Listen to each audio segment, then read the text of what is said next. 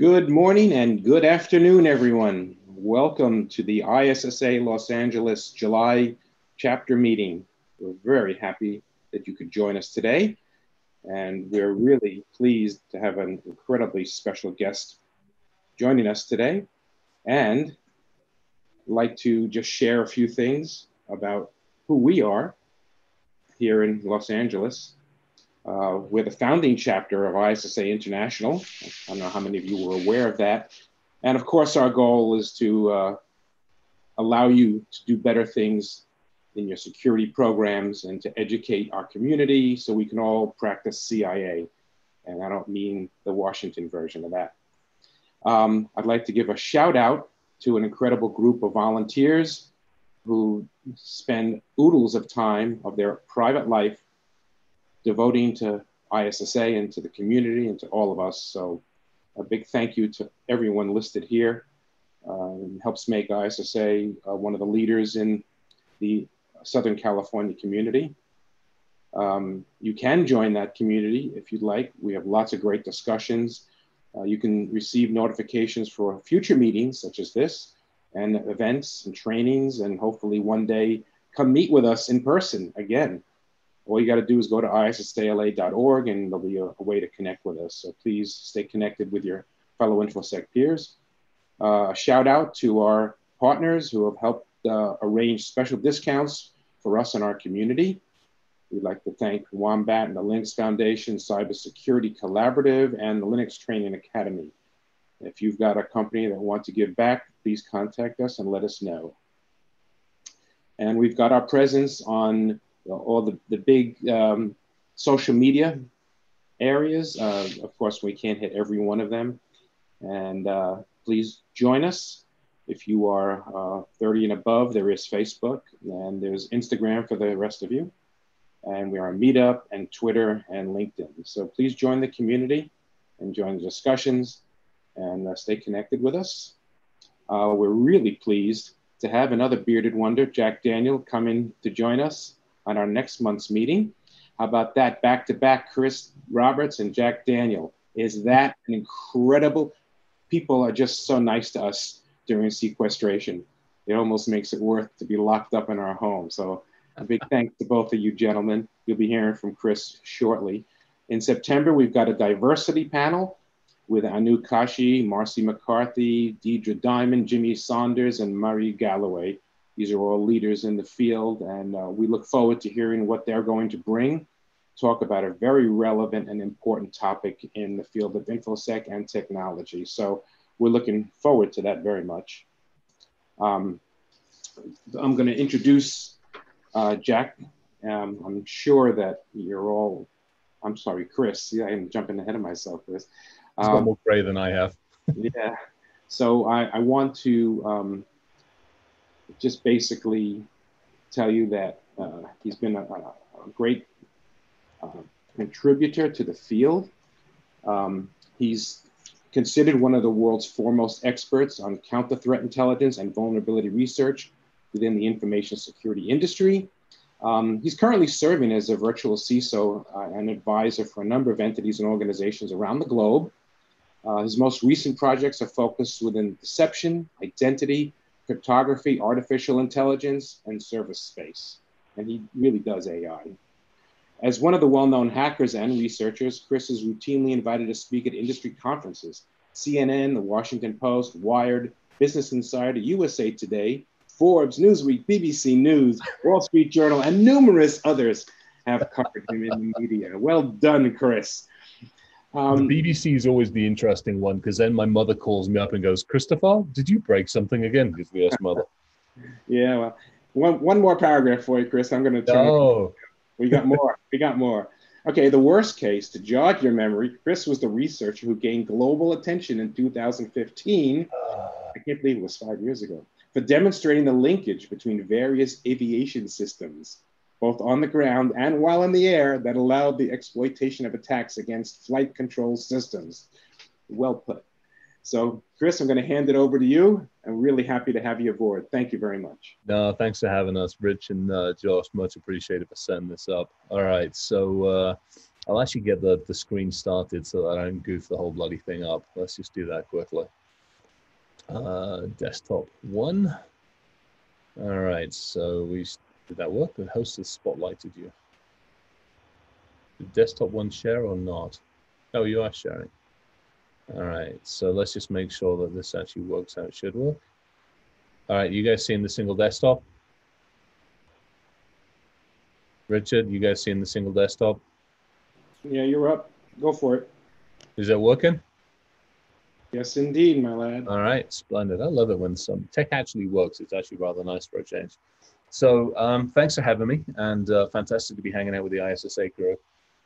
It's that mixed blessing. It's really nice to be doing this, but it would be even nicer to be hanging out on the West Coast with everybody physically. But it is what it is. So, without further ado, we're going to have a bit of a conversation about voting systems and voting machines and the entire, as timely as it is, given the fact that we're rapidly approaching November, and everybody's stuck in their ballots in and all that shenanigans. So we're gonna have a conversation generally about the voting system, but we're also gonna wind in and weave in a whole bunch of stuff to do with us and our industry and some things that we probably need to be thinking about and be cognizant about. So without further ado, obviously, we all know the origins, the vote for the none and the above on this one, and the wonders of maybe how we should be voting this year with all the shenanigans that's going on. General intro, which you gave me a very, very nice and very, very civilized intro. Obviously, researcher, father to a couple of worth mutts, crazy geek, and obviously hacker in the positive sense of that word. We are going to have a little bit of a public service announcement, and I'm going to put a disclaimer with this one for the voting side of things. So I don't have any skin in the game on this one. I'm obviously, the accent kind of gives me away that I'm not from this general neck of the woods.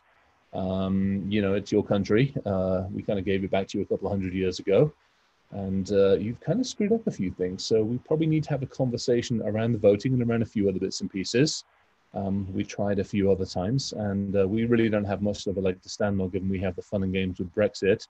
And from my standpoint, a lot of the voting conversations is really about a fair fight, which I would argue we really don't have at the moment because of those that actually hold the control over those systems. And for those of you that are looking for a nice, feel-good, friendly, civilized, and wonderful one, this is not going to be it. There's going to be some blunt statements about us and some other things in this one. So with that squirrel moment over, let's have a conversation about the now and where are we and what is going on. So back in 2019, when we were looking at the state of the voting and what is going on, there are a number of senators who actually, for a change, we agree with, which basically said the integrity of our election systems is obviously tied to the machines. And here's the challenge on this one. Despite the responsibility and despite the limited number of players in the election system itself, the actual industry itself and the organizations that they represent really are not stepping up and I guess holding themselves accountable for the very votes that they should be protecting. We'll get into the whys and wherefores on this one. For those of you who can still see my screen, one of my wolf mutts has decided to say hi as well. This is Milo. Hello, Milo. So let's take a little step back for a second and talk about our industry and what we are doing, what we should be doing. And, it's all very well throwing rocks at other people, but we should probably take a little bit of a look at ourselves first. So, yes, we've got COVID, and yes, it's wonderful, but let's be perfectly honest. Business is unfortunately booming for most of us. Doing a bunch of work in the MSP and MSSP space, and a lot of it in the insurance and risk space, unfortunately, there's a crazy amount of attacks going on. Small to medium businesses are getting hit, manufacturing is getting hit, and we are spending more and more and more money on this damn environment. I think last year we ended up spending about $124 billion. Now this year it's going to be all over the place. Obviously, COVID's kind of messed a lot of things up. It's definitely changed a lot of priorities. We have a much more scattered workforce, and our focuses have obviously had to change. So it's going to be interesting to see where we end up. But the other two on this one is if you look at basically the security budgets increasing, how much the presidential budget's increasing, how much they're putting aside, we are spending a ton of money on this. So obviously, if we're spending a lot of money, we must actually be having some amazing, some great results and some fantastic times. And we must be doing a lot, which unfortunately, let's face it, we're not. We suck. You look at cybercrime, the damage as it's spent. So that's a global number, 6 trillion. That, from a GDPR spend, puts cybercrime as one of the top countries in the world. And yet we spend 124 billion on this. And we break those statistics down a little bit further, it gets even kind of gloomier, to be perfectly honest. Pokemon and the FBI are all over the place. If you take it, one of them says 150 days, somebody says 100 days. If you're Yahoo or a couple of the other companies out there, it's several thousand days. But the global average at the moment to identify the simple fact that you've had your ass handed to you, 197 days. When you've eventually figured out that your ass has actually been handed to you, it takes you another 70 days to work out what you actually need to do about it. And then we look at the phishing attacks and the average cost of a breach. The stat that really kind of pisses me off is how much data we are losing on a daily basis. That's 22.5 million records. And again, global stats. So this is personal information, personally identifiable information, healthcare information, credit card data, social security, OPM data, you name it, it's all getting out there. It's ridiculous. And then statistically, you got a 1 in 3 chance of being breached in the next 2 years. And so we have, unfortunately, not done a very good job of protecting the very charges that we have. And then we take a look at the top breaches, global. So top 30 breaches account for almost double the Earth's population. And this is how much data is out there, and this is how much information is out there. And so when we take a look at us, it's like, okay, we really do need to take a step back and wonder how we are dealing with data and how we are handling it and how we are managing it. Again, ties into the voting system, but ties into security as a whole. Then, in our failures, in the ways we've actually screwed up, we actually still somehow or other managed to make a profit. Because we've screwed up badly enough that the firewall, IDS, IPS, DLP, HIDs, and everything else, and I don't care which damn vendor you work for, it's not doing its job. Because if it was, we wouldn't have a wonderful industry in basically paying ransomware payments. You can go onto the internet and you can find a nice provider that's going to help you pay your ransomware because we failed to actually protect you, or we failed to educate you effectively. So when we take a step back and we look at the State of the Union, this is really about the State of the Union. Now, all of the vendors and all the people out there will be beating their chests at the moment and going, well, we've got cyber. Cyber will fix everything. And if my answer to that one is kind of a simple one. If we take a look at the adversarial perspective, so the attacker, that person that is on the other side of your, well, actually, they're probably already inside your ready firewall, but it is what it is. Here's where the challenges start. From an adversarial standpoint, typically, they have more availability and tools. There's more time, there is more patience. And a lot of it is the collaboration. So if I need to attack you, I will use maybe something from the former Soviet Union in the command and control center. I'll pull my extracts out from, say, maybe South America. If I'm doing the financial stuff, I'll run it through Eastern Europe. If I'm doing other kinds of attack, I'll run it through Germany or just the US. And in each one of these, I can buy, sell, or trade the exploits I need, the frameworks I need, and everything else. I have an amazing capability to collaborate among thieves, let's be perfectly honest, which is kind of where we take a look at this one.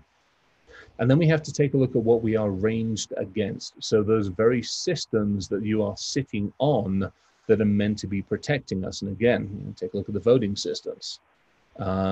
This was a capture the flag that was done at the beginning of this year, and the last year, beginning of this year. Full virtual machine, full Windows 10 platform. Both of the objectives were known, both of the systems were known, and once we actually understood what we were looking at, 68 seconds to do both, to break through them all. I was on a Security Shit Show podcast that we do on a Thursday night with Ryan and Evan, and Ryan made mention that there was a report that was put out recently about consumer-grade firewalls and the endpoint cable devices that we put in all of our homes. And I can't remember the exact number. It's either 120 or 140 of these devices were found to be sitting on the shelves, brand spanking new, all with vulnerabilities in them. So we're selling stuff to end consumers and people that already has a vulnerability in it. So it kind of sucks, which goes back to, Norton can't protect us. Now we look at the defenders. Where are we? We're sitting there inside of our non-existent perimeter wondering what the hell we need to do. So we have tools. We have lots of tools, but they don't actually work well together half the damn time.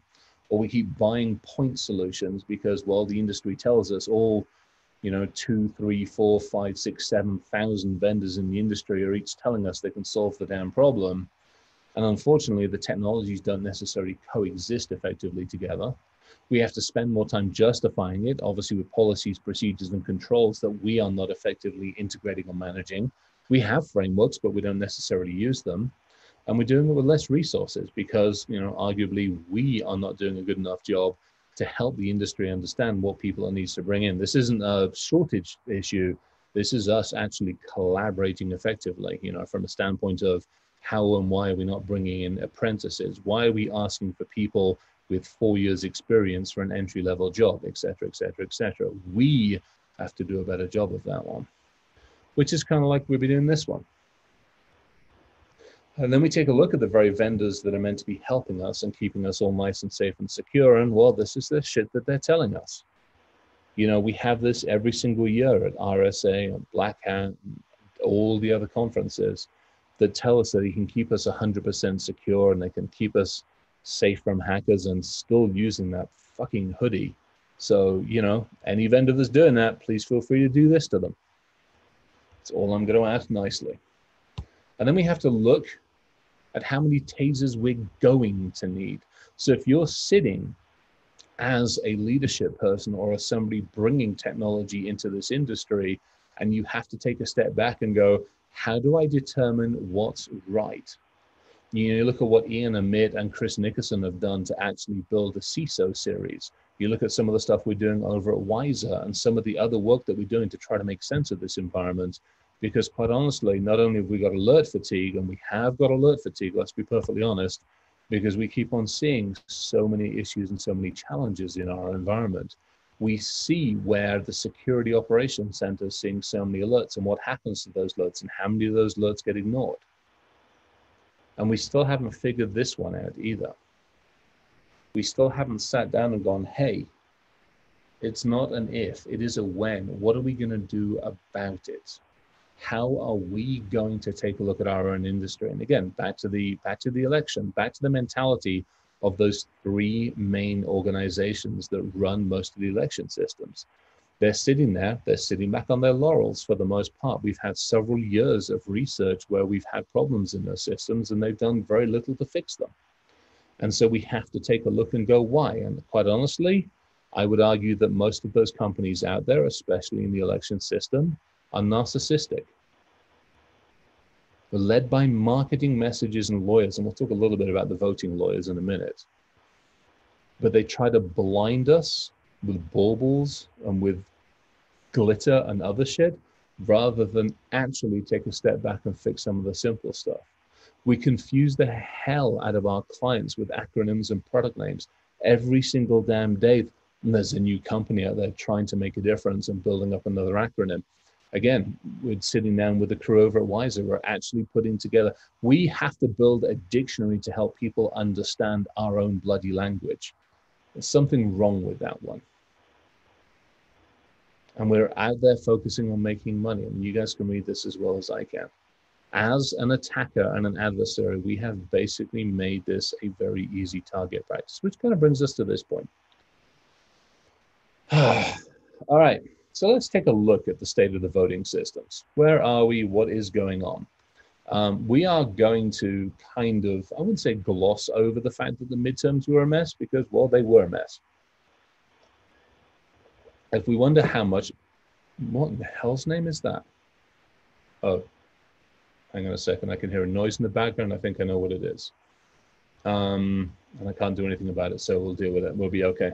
So let's take a look at what actually happened a little bit in the South. We won't actually ignore all of it, but we'll ignore some of it.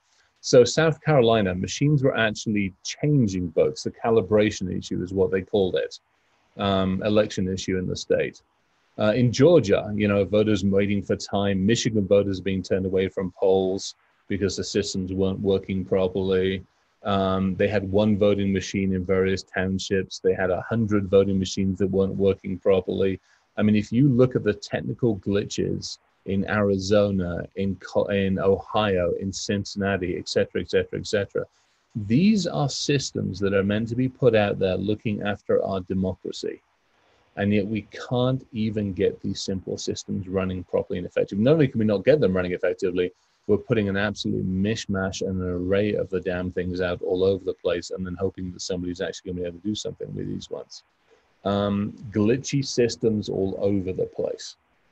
So let's see why they're glitchy. Let's take a step back. We'll start with passwords. Well, let's just start with the easy stuff. Welcome to most of the passwords that are being in use with a lot of the systems out there. I mean, we obviously have some really nice complex ones. I mean, uppercase Everest, just in case. Now, by the way, uppercase Everest, well, we'll talk about that in a second. There are some with no passwords. We've obviously got admin, we've got ESS for one of those companies. And then we take a look at, how easy this stuff is. This came out of North Carolina's election systems. We know this industry. Hang on a sec, your phone went off. We know this industry, and we know this industry really, really well. And the industry of the voters is not an unknown one. They've been out there for a while. We've been taking these to pieces for a while, and yet they're still putting this out. This was June 2019 that this one came out. You take a look at some of the voter systems now, not much different. And just for a little point of reference, how quickly and how easily those can actually be broken. And obviously, relatively instantaneous, let's be perfectly honest on these ones. So, one facepalm is obviously not enough. Now, if you are wondering how complex that is to break and how complex some of those are to break, here we go. Google Foo, channeling a little bit of inner Johnny Long on this one at this point in time. Search for election central menu passwords, and hey presto, now you can actually see exactly how they do their passwords. Well done. Thank you very, very much to the folks there for this one. Now, if you want to expand your Google Foo and you want to do a little bit of open source intelligence research, you can start looking for instruction manuals, passwords, config settings, instructions and install ones, support. Support tickets are amazing. They're all over the damn internet, where people have tried putting the voting system in and something hasn't worked. So they're like, well, here's the admin password for it. Now, admittedly, in most cases, this requires you to have physical access to the devices, which, let's face it, most of you probably will have at some point in time.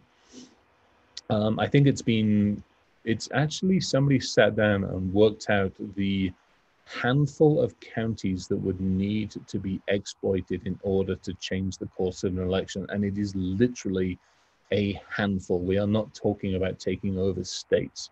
We are simply talking about a number of polling stations, and it is not a large number. So you fancy the whole vote for none of the above, feel free to research that. You've got the user IDs and passwords, and enjoy yourself.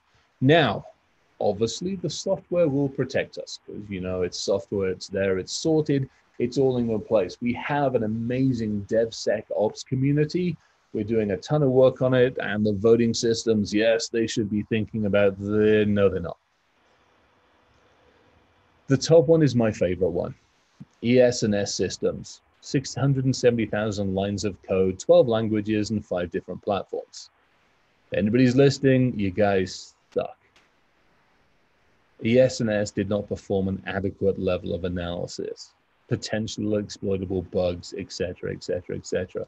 This isn't just my words. This is actually coming out from Micah Sher, PhD student on this one.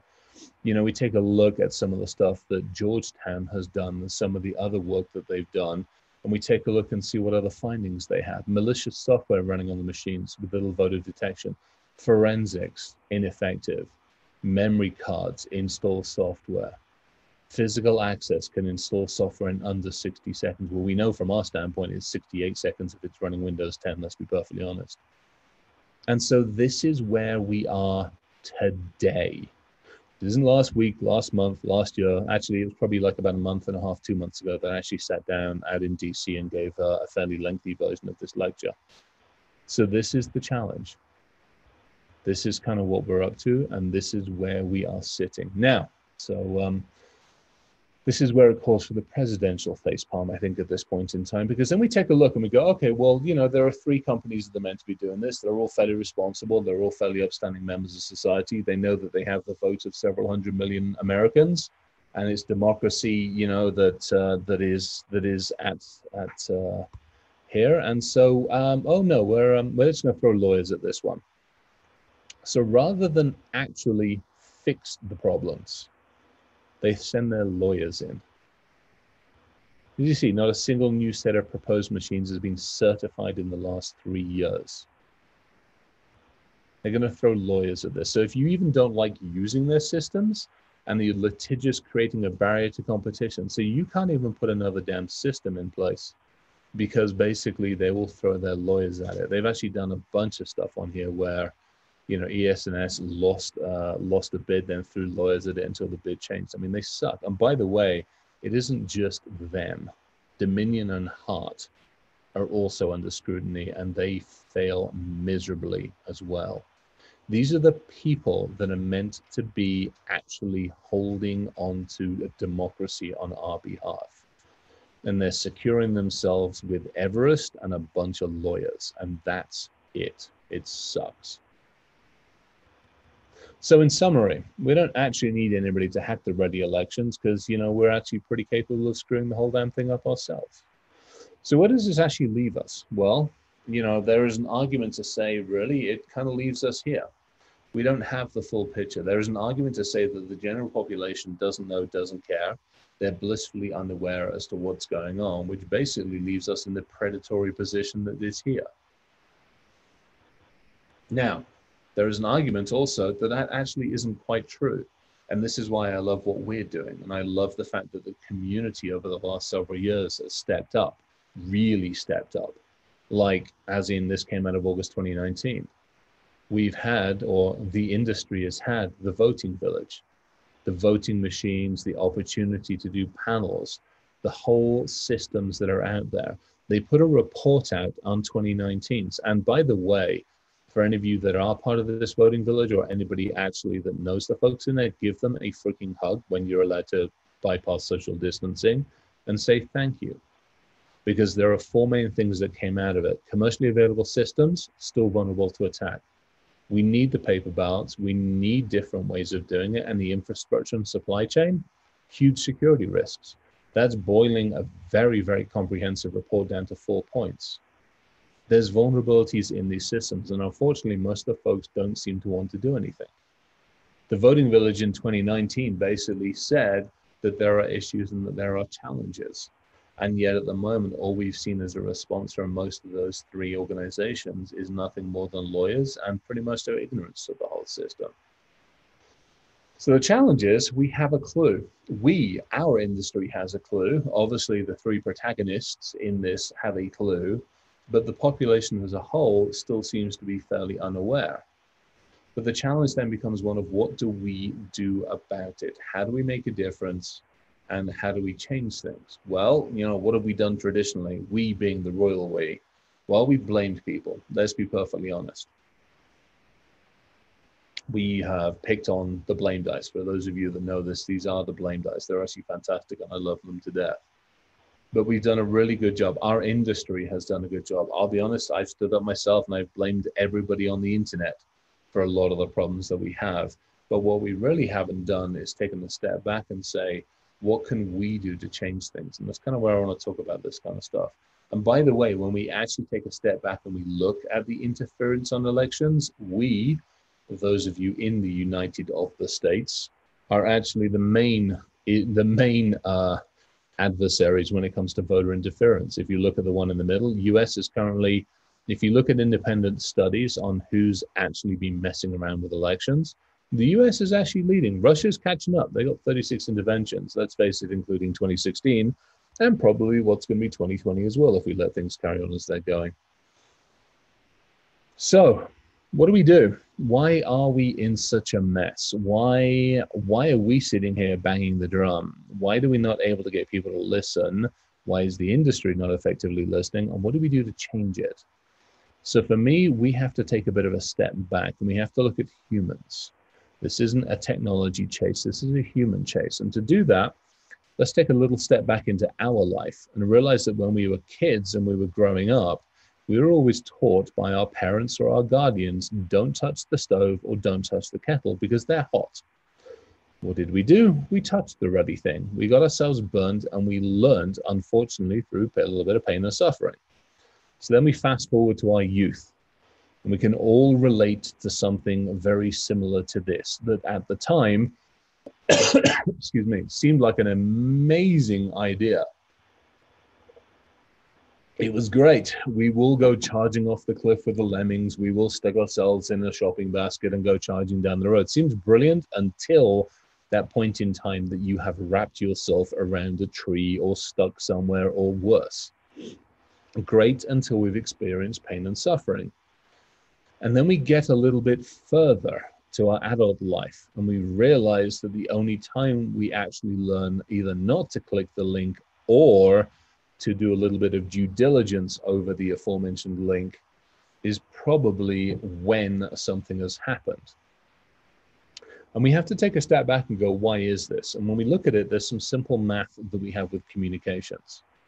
And the communication math is very simple. I can get into you, I can convince you to do something to me, typically within the first time, be it click an email, get to your network, get to your system, get you to hand me your telephone number or anything else.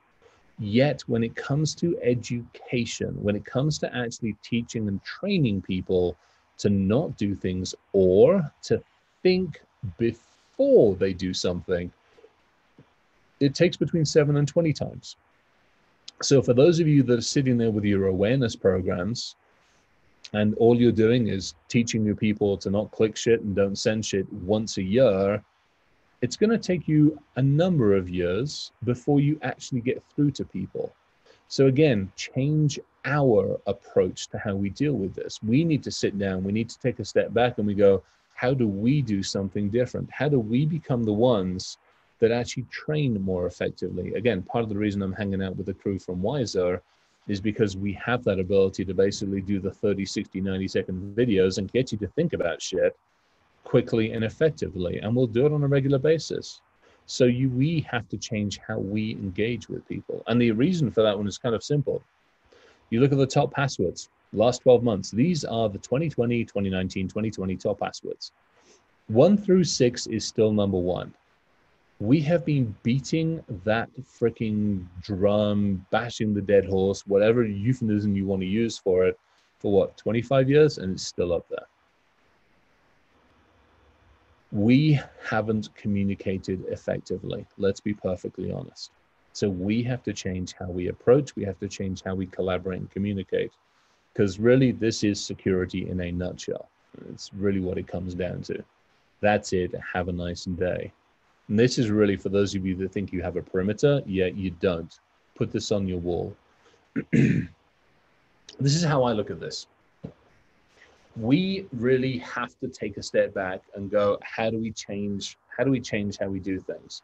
We have to change it because, well, let's face it, technology has unfortunately, made it a lot harder for us to try to protect the very people around us because, they'll actually climb over to get some of these systems.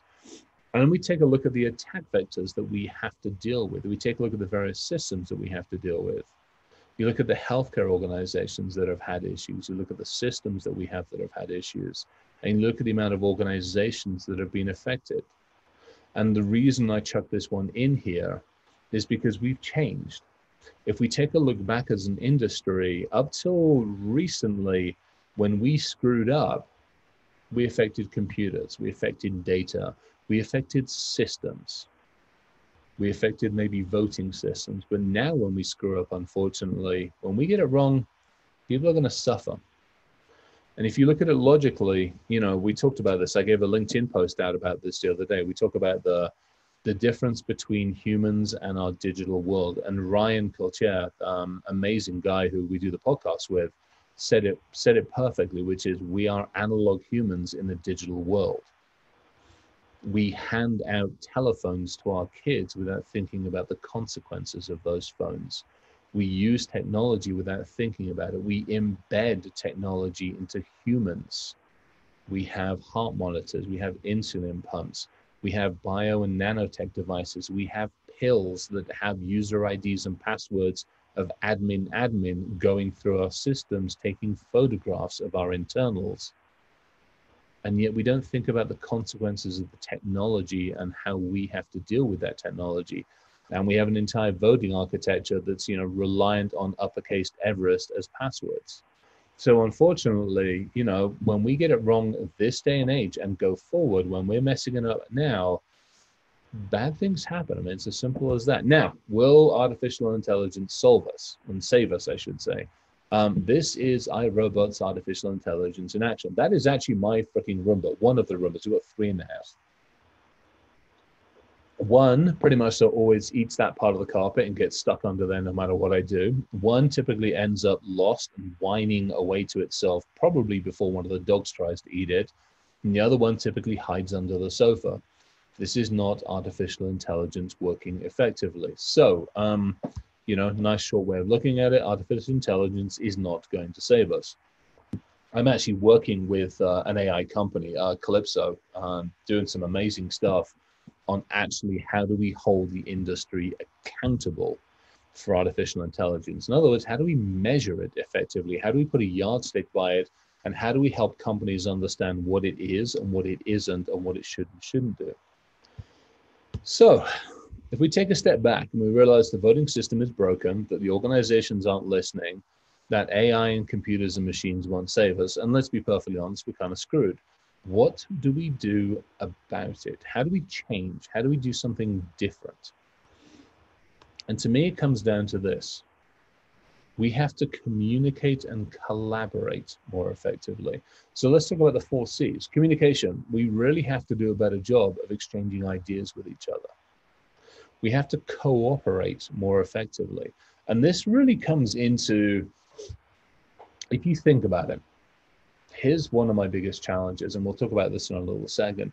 We all understand the issues and problems that we are actually facing, but we're not good at sharing the information behind that. There's a tinkerers group that I'm part of, and we are good. There are some amazing conversations that happen in there. We're going through a little bit of hand wringing and I think self-realization, because I put a post out about grooming in the industry. And this was one of those situations where I got to a point where I'm like, I can't sit and watch this anymore. So I hit the tinkerers group and I'm like, hey, we have to figure out how to solve this problem. We have to look at how there is a safe space for people to report that there are problems with others in this industry. And so we're working that one out. And that is basically breaking this down. This is communication. How do we share ideas? How do we cooperate and how do we coordinate? In other words, one of the challenges I see in this industry is we're so fragmented. I want to buy a firewall, I got 50 different choices because nobody actually wants to work with somebody else and build one product better. I have so many people that I see that are like, oh, I'm going to start up a nonprofit or I'm going to start this up. I'm like, why not work with one? Why not go work with EFF? Why not do work with Innocent Lives Foundation? Why not do work, pick your choice? Rather than starting another one and fragmenting stuff further, why don't we collaborate and coordinate more effectively? And then collaboration. We see some of this. The voting village was an amazing example, especially in this one. But the voting village has now trying to do what it can with the industry. The challenge is the industry's got to listen, and there's some issues there, and sometimes they're not going to listen until it's too late. We had that with aviation, let's be perfectly honest.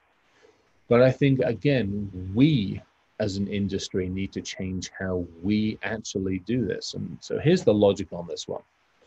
We as practitioners in security, we have a lot of weapons at our disposal. Let's be honest, we have Kali, and if we look at Kali, it's not exactly the ideal, way to go forward to a company. Hi, I'm going to bring in a piece of software that represents death and destruction. Loves, hugs, and kisses, your security partner. Our language is so screwed up. We have ponies and pineapples. We love them. They're amazing technology. But when you walk into leadership and you're like, hi, I'm going to bring a pony and a pineapple in and I'm going to break into you. And they're like, what the f are you going to do to me? Here's my weapon of choice. And not necessarily coffee. I mean, I have my tea, let's be perfectly honest. Tea and biscuits, coffee and donuts, the best weapons of choice. And the reason for that one is it almost forces collaboration and cooperation. I've walked into, as probably have many of us, into situations where the network team doesn't want to talk to the security team, or nobody wants to talk to the developers. The DBAs are stuck in a room because they're like odd anyway, and nobody understands the freaking data scientists. So you have a fractured and a fragmented IT department that doesn't like each other, yet you're all meant to be facing in the same direction and rowing together.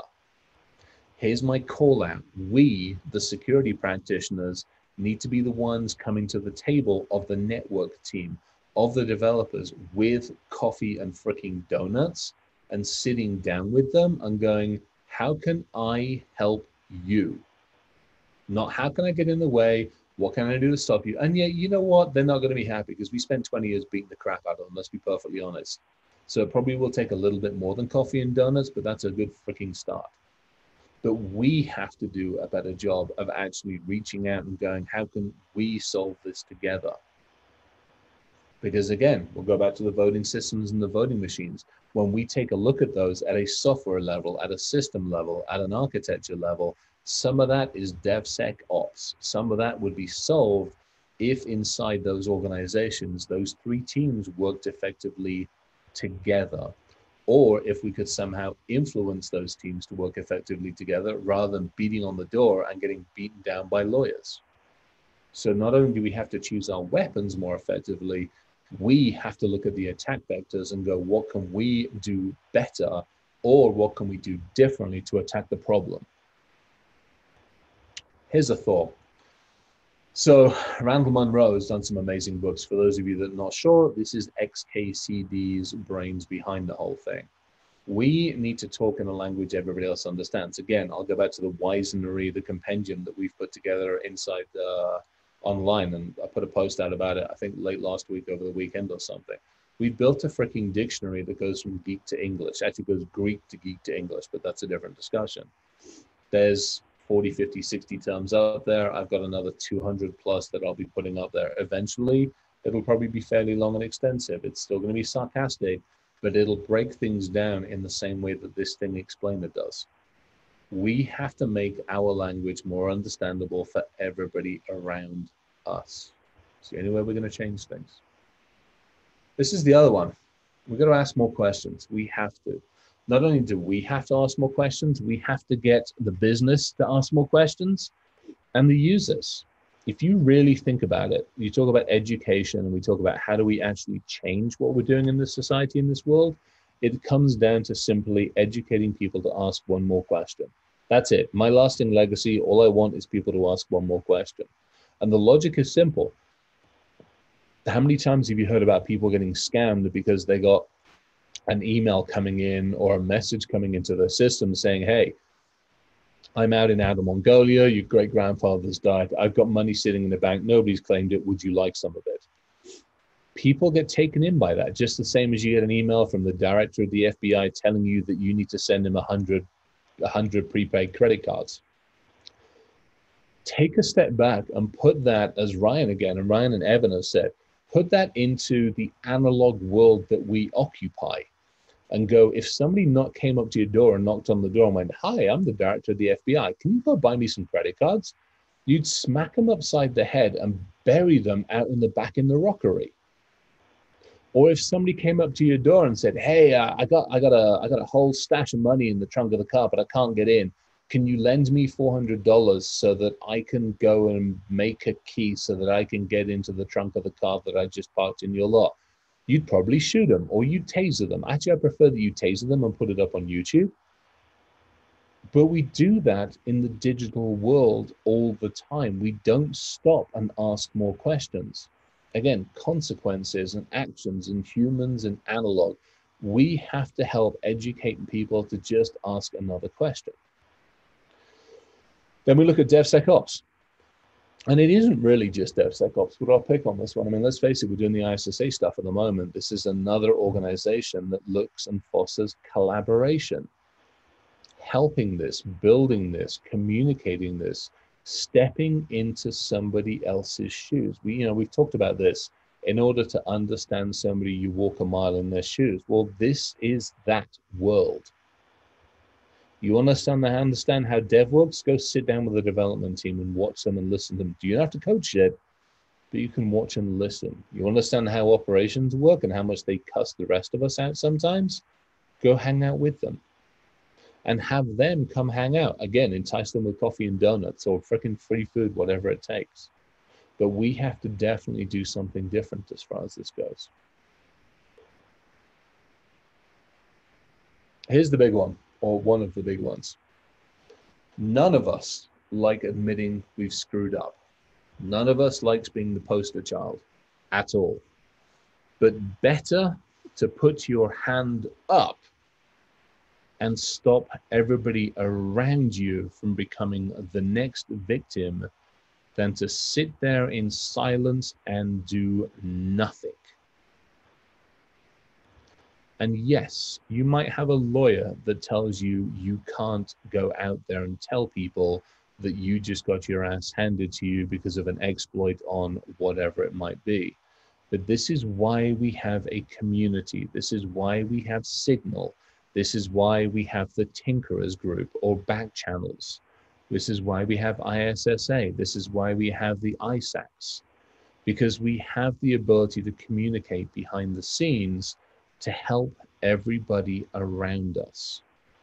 I'm part of a group, part of a WhatsApp channel out of the Middle East. And it's fantastic for me because those teams collaborate and they're across all the countries in the Middle East.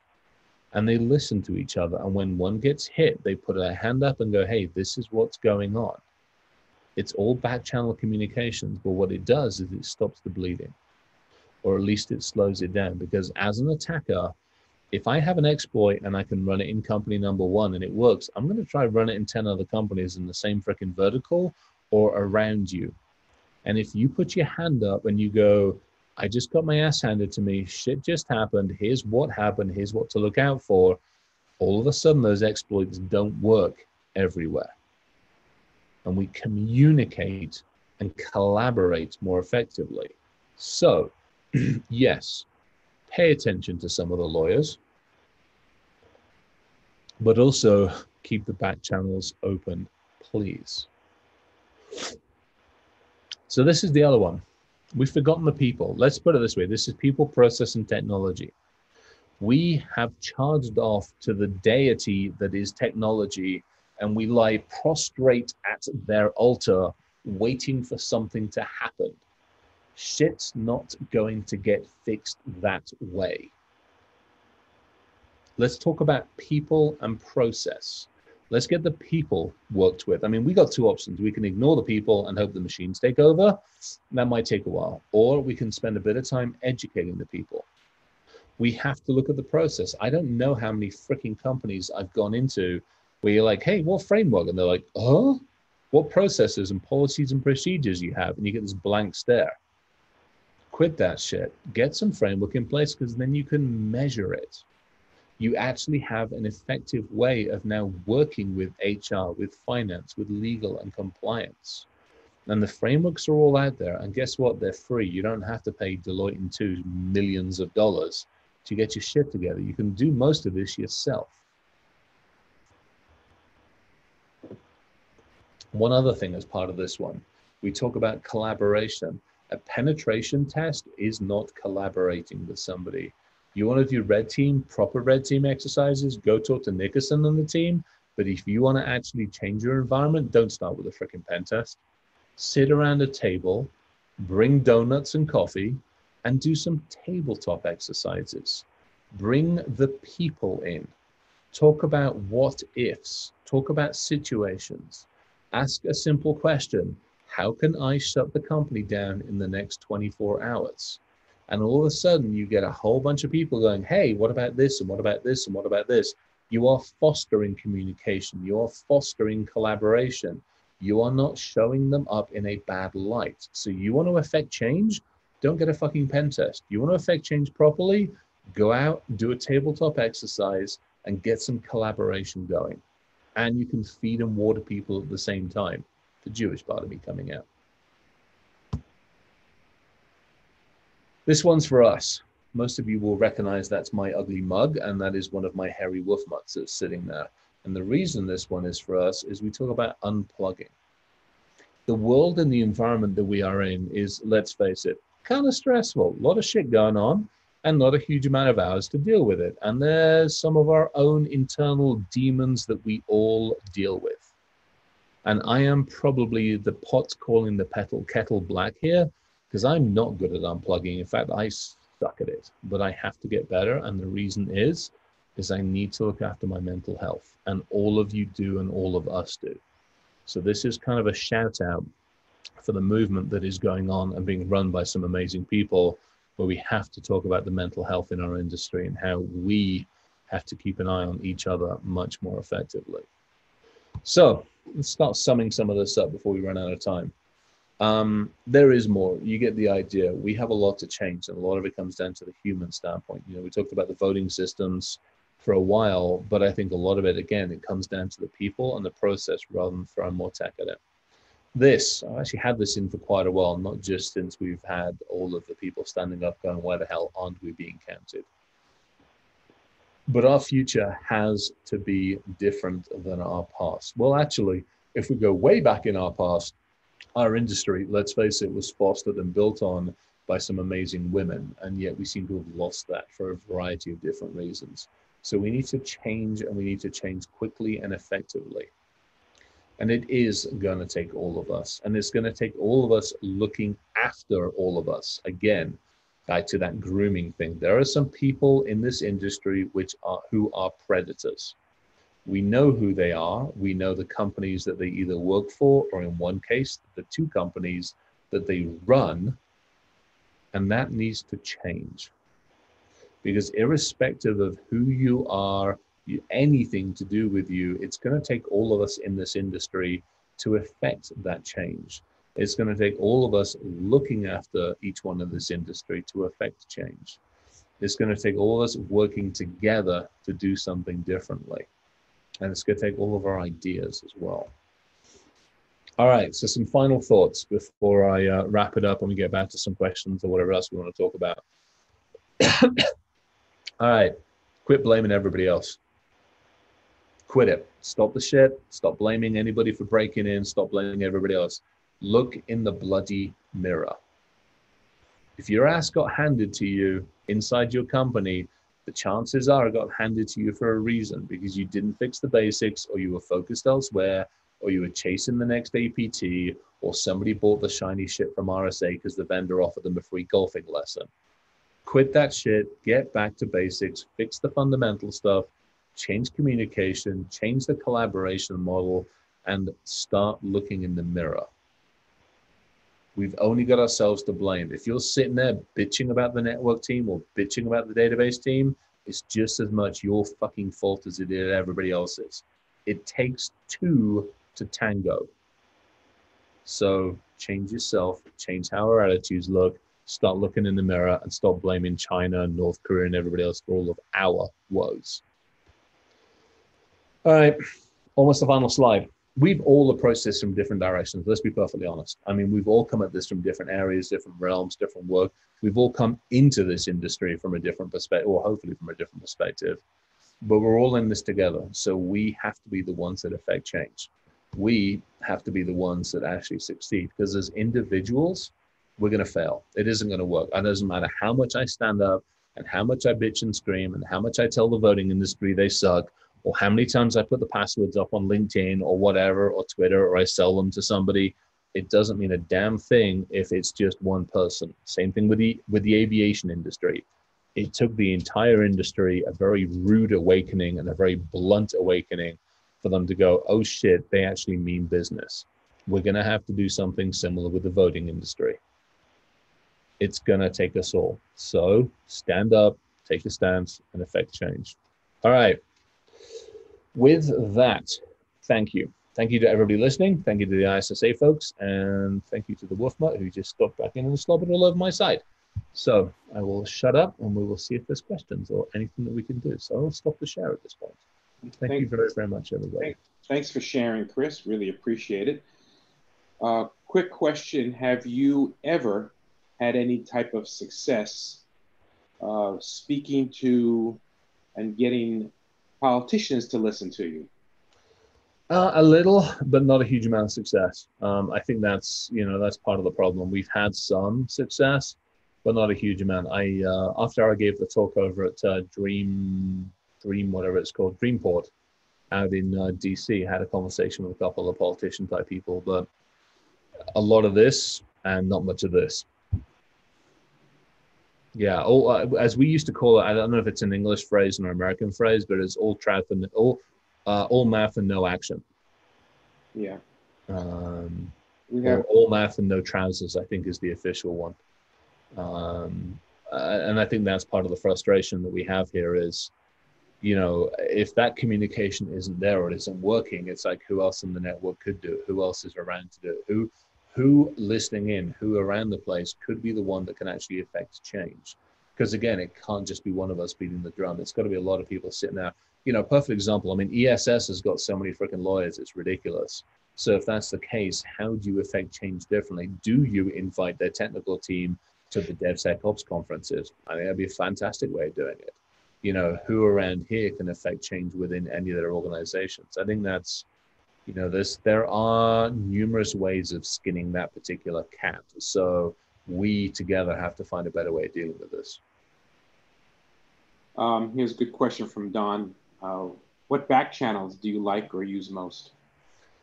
I have a couple. I actually really love Signal. I have a number of groups sitting on Signal, but I also have a bunch of stuff sitting on Slack. We're obviously careful on what gets said on Slack. But the aviation, perfect example, it ended up going to DHS. So that was the ISSA-LA, but it was NKICS. So DHS took that over. And then for a couple of years, they started releasing stuff and doing their own research. But that was what was most effective there. For a lot of the stuff to do with some of the grooming stuff that we're talking about and using the Tinkerers group, there's conversations going on in there, mostly about how to approach it properly. Because, I would take my approach, which is I would approach the individual, which has actually happened already, and I just kneecap them. I'm not a nice person. I will kneecap them and I'll go bury them in the desert, and that just solves the problem. But it doesn't provide a safe space for people to stand up, which is what we need to do as well. Don also wants a set of those blame dice. Yeah, those are blame dice. Where does he get those? He asks, get him to hit me up nicely, and I will get him in touch with the person that makes the aforementioned blame dice, and we go from there.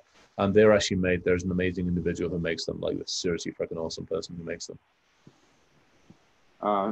Being that the current election machine manufacturers have such a strong foothold, we won't ask why. Is there a way?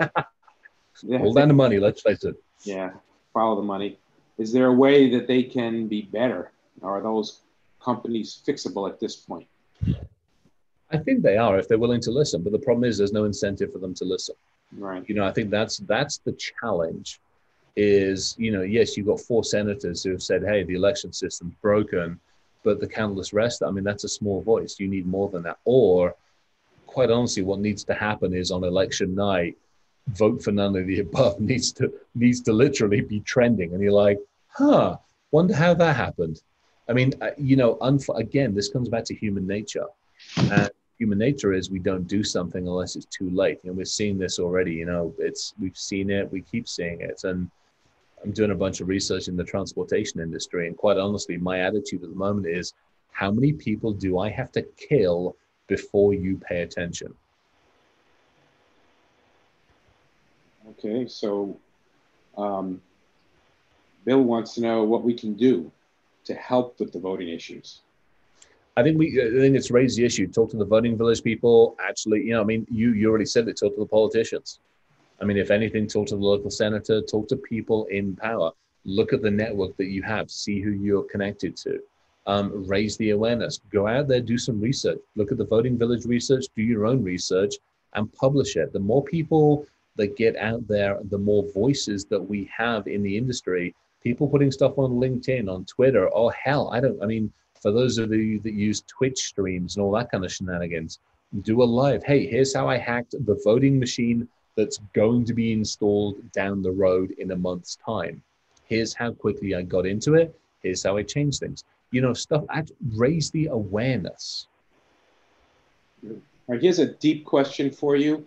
They want to know if you're a ventriloquist because you were drinking water, but yet there was no pause in the talking. How did you do that? I can breathe underwater. We'll just talk about that one. No, okay. Oh, he's going to do it now. Oh, you should have kept talking there.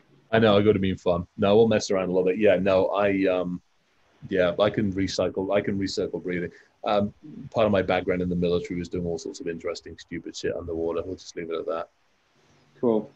So what groups do you recommend for those of us who stand up and ask questions? Insofar as what? I mean, in what way? I'm guessing that they're looking for other recommendations, some of the things that you participate in. Oh, so I mean, the B-sides community is good. The voting village is absolutely amazing. I mean, I got so much love. Oh, hey, I just saw questions. Oh, there we go. I'll let you take over with the questions then. I was looking at the wrong screen. It was hidden behind the other screen. Sure. So the groups is a tough one. I don't have a huge amount of recommendations, partly because I squirrel. I mean, the voting stuff is what I've been messing around with a lot. But that machine behind me is the one I'm using to actually work with the EEG. So I'm all over the place with stuff. I mess around a bit. I would say there's hit the voting village, hit the forums behind that one would be a good start on that one. Do a little bit of research as to who else is hitting that side of the world. I don't know. I mean, the groups I follow are, I've got about a dozen Slack channels and 4 or 5 Teams channels that I work. 971sec is an amazing group of folks. Obviously 303 is 303. 841, you got Pacific Northwest hackers. Talk about some amazing freaking people out there. Pacific Northwest, huge shout out to those folks. There's some really freaking amazing people. So I don't know. Groups of people discussing and digging into things. Oh, there we go. Yeah, I have some. Hit me up offline. It's probably the easiest way of dealing with that one. You want to grab one of those others that you see on the screen? The apparent evidence that millions of people have been hacked. I haven't looked at Chris's stuff as far as that one. Do I understand that millions have been hacked? Well, yeah, let's face it. I think we're sitting on, what are we sitting on with user accounts? I think we're sitting on about 18 or 19 billion user accounts and user IDs and passwords for various people around the globe that we feed that into, have I been pwned in a bunch of other places. You want to take a look at it that way. Yes, everybody's susceptible. Everybody's lost their data. It just depends on what they're doing with it. Let's be perfectly honest. How do you clean up the voting nightmare? I don't clean up the voting nightmare. I think this is a we thing. Again, I think it comes to more voices. More people. Think about it. If all the SNS is going to do and all the other folks are going to do is throw lawyers at the problem, then to me, it's like, let's make them throw more and more lawyers at it. Let's play the whack-a-mole thing, because we need more and more people that actually sit down and say these things. We need more and more people. It shouldn't just be, ES&S. It should be everybody focuses on it. Literally, what I would love to see is a whole bunch of flipping videos of people breaking this shit, to be perfectly honest. What I would really, really love to see would be, hey, here's Dominion system. Here's Heart system. Here's the ESS. Hey, I know the ones that or even just start posting shit up on LinkedIn and on the tubes, on the social media about how the more people that have a voice, the more people are going to listen. It's really how I look at it. I don't have all the answers. That's the one big thing. This is, with the grooming thing that went on with this particular individual and as an industry, the grooming stuff. I know how I would solve it, and it's probably not the nicest way to solve it. And it's probably not the right way to solve it, which is why I went to the Tinkerers group and I'm like, I need help. I have a problem. I have an issue. I know my way of solving it is nasty, grumpy, and would solve the problem, but it's not the best way. How do we make it more effective that it can be repeatable? And that's why there's a group of people. And for me, the Tinkerers group is an amazing group of individuals, mostly leaders in the industry.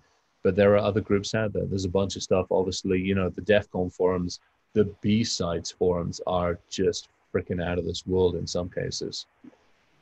I mean, we're doing a bunch of stuff. Semprus is starting up a research community. I'm hanging out with the Semprus crew a bunch, and we're starting up a research community in all things to do with like identity management and Active Directory. So hit me up on that one if anybody out there is listening has a bent or an interest in like AD stuff or identity management and actually looking at how we change that. So I would totally hit that one. Now, considering your background, Chris, where you come from, do you think that a third of America is basically suffering from King syndrome, where they don't mind the hacking because they feel that it's being done by our own government to ensure the right person's getting elected? You want to talk about yeah, that's a real interesting one on that one. You know, so here's the interesting, from my background and from how I look at it, all I want is a fair fight. You know, the UK system, I mean, no system is, but yeah, that's it. I want a fair fight. Quite honestly, I kind of want communism, but that's an entirely separate discussion. Because think about it. Think about it logically. If we actually had like the Jewish, the kibbutz system and the Amish, those systems, if humans cared about each other as much as they care about themselves, those systems would work. But we don't live in that society. We don't live in that world. As humans, we suck. I mean, we're terrible to each other. We're terrible to the world, and we suck at good custodians of society. So those systems will fail. So if that system is going to fail, then quite simply, I want one thing. I want one person to have one vote, and I want that vote to count. I want it to count properly, and I want it to be the vote that you cast on the machine or in the ballot to be the one that actually gets counted for or against the individual. That's it. I mean, talk about a simple freaking theory. You put a tick in a fucking box, and that tick in the box stays there no matter what. It doesn't get adjusted because of errors. It doesn't have to go through the Electoral College where, well, you know, I kind of probably have to vote with the people, but I'm not going to. I mean, stupid shit like that just it defies and beggars belief, to be perfectly honest. And then we throw technology at it, and all hell breaks loose. Here's last question. And they got it in just under the wire. Are there any standards for voting that states should adopt beyond AppSec? Some states check signatures to the voting roll, display paper votes. Others don't. Others don't. Yeah. I mean, again, it's all over the place, and it shouldn't be. You know, it shouldn't be. And I think this is part of the issue. So, yes, I have looked at the open source voting system that's used in California. Some of California, I have actually looked at that one. Yeah, I think we should have some better standards, and I think everybody should be held accountable. And quite honestly, I think a lot of those standards needs to come from our industry, because, or at least we can collaborate on those standards. It shouldn't be a government-led effort. It should be something where, you know, we have a seat at the table. The voting companies have a seat at the table. Government and industry, and just the end person, the person in the street's got a seat at the freaking table too. Because at the end of the day, that's who we're meant to be protecting. That's it. I mean, at the end of the day, our job is to protect, and we're not doing a good job of it. Let's be honest. Well, I want to thank you, Chris. Do you have a drink of choice, if I may ask? Ooh, typically, more often than not, if it's a good whiskey, then it's typically an Islay. I do like my slightly meatier whiskeys, shall we say, something that's got a little bit more life to it. But if it's I mean, normally like an Ardbeg or Cowella or something along those lines, or a Brookladdick, or, you know, there are some amazing ones out there. Now you flip that around. If we're talking beer, I have one, I wouldn't call it simple rule. I have one very simple rule for beer. If it emits light, I'm not going to drink it. I'll agree with you on that. Yeah, if I can stand a spoon up in it, then we're in good shape. Then I know it's got nutrition value, it's got nutrients in it, it's good for me, and I can't see freaking light through it. Then I'm in good shape. Are you talking about mead or beer? No, this is beer. This is beer. Now, mead is different. Yeah, mead is different. Obviously, that's a lighter thing. Mead is good. No, this is beer. Okay. This is, I need to be able to pour it. It needs to be basically motor oil. With flavor. Excellent. But All yeah. right. So when this whole crazy COVID thing's over, you and I have to go and check out some of those delicious liquids. Yeah, I'm totally up for it. I've still got some left in the lab space here. You know, it's less than it was, but it is what it is. Well, But listen, still have some. from all of ISSA-LA, all of the Southern California community, and all the Thank people you. that are watching, because we've got people from around the country that have joined us today. I want to thank you very much for sharing your wisdom and your experience with us. Let's hope for the best. Doesn't look very bright, particularly for this November, but Yeah.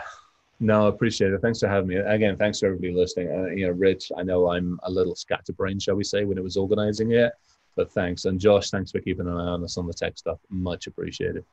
stay safe, my friend. Yeah, you too. And everybody listening, stay safe, stay healthy.